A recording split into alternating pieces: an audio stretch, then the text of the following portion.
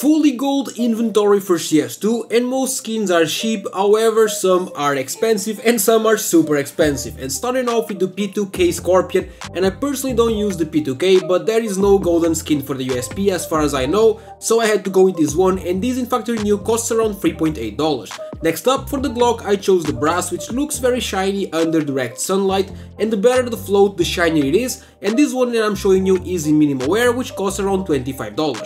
For the P250 I went to the Apex Curse, which is one of my favorite skins for this pistol. It is not fully gold, I know, but it mostly is, and it is kinda expensive though, as the field test will cost you about $28. And then for the 5.7 I chose the Cooper Galaxy, which is very shiny, it looks amazing, and the best part is that it is pretty cheap, as you can get the factory new version. It is $5.6. For the Tech 9 I chose the brass, which is just perfect for this loadout, and it is not that expensive as the minimal wear is $7.5. Going over to the Deagle, the bronze decal is the best that you can get for this loadout, and it is super cheap as you can get it in factory new for just 35 cents. This video was sponsored by Skins Monkey, which is a trading platform where you can trade your old rusty CS2 skins for some new shiny ones in seconds. You just select the skins that you want to trade and the ones that you want to get. You click trade and it's done. If you use my code OZNI on the website, you get a bonus of up to $5 for free and a 35% bonus when buying balance. They also host giveaways in the freebies page, and link to Skins Monkey is in the description. For the Mac 10 I chose a souvenir Mac 10 gold break minimal wear,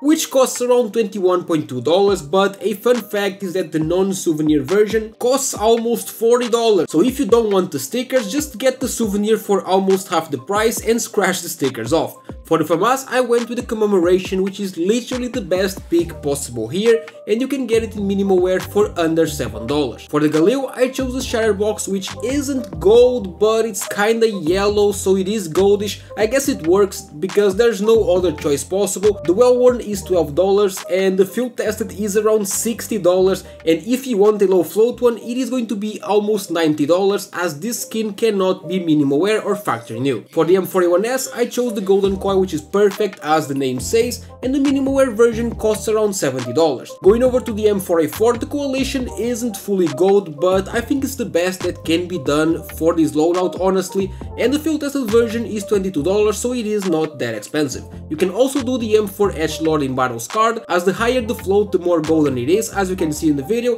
and this one is much cheaper as it is under $2. For the AK-47 this is tricky, but you can go for the gold arabesque, which is the obvious choice, but the minimal wear is around 2.1k, so it is very expensive. If you want a cheaper version you can go for the Legion of Anubis in factory new for just $12, but this one is not fully gold. It has some touches of gold, but it's mostly yellowish, but it isn't bad. For the op I went to the Dragon Lore, which is the best pick here, but obviously the minimal wear is almost $9,000, so it is super expensive. If you want a cheap option we have the Black Nile as well, and this one you wanna get it in Battle Scarred because the higher the float the more gold it is going to be, and you can get this one for much cheaper as it is just around $3 or $4. Going over to the knife and glove combo, my preferred one is the Karambit Lore with the Sport Gloves Omega, which to me is the best combo here, but it is very expensive, so if you want something cheaper go for the Huntsman Lore minimal wear with the Broken Fang Gloves Yellow Banded in minimal wear as well. The knife will cost you around $205 and the gloves are $106, so the total price of this combo is going to be around $311, and here you can change the knife to any other that has the lore skin. As for the agent, just pick any that has a gold watch, such as the Sir Bloody Darrow, the Professionals, which is the one that I've been using through the video. And that is it. If you guys would change anything, let me know down in the comments. Leave a like and subscribe to the channel for daily CS2 content.